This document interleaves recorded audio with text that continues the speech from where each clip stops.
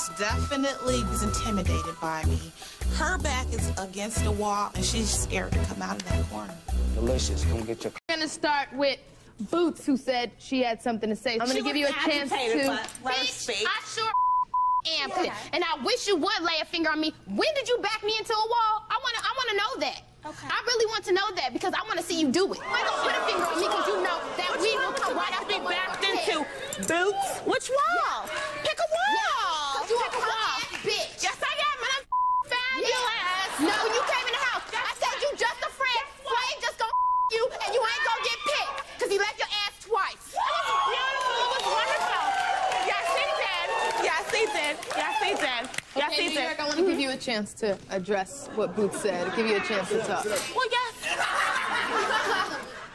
Well, I just want to say that I feel fabulous. I look fabulous. But I just want to know, Bootz, was it Bootz? Because I don't really remember you. You didn't really count. You remember when?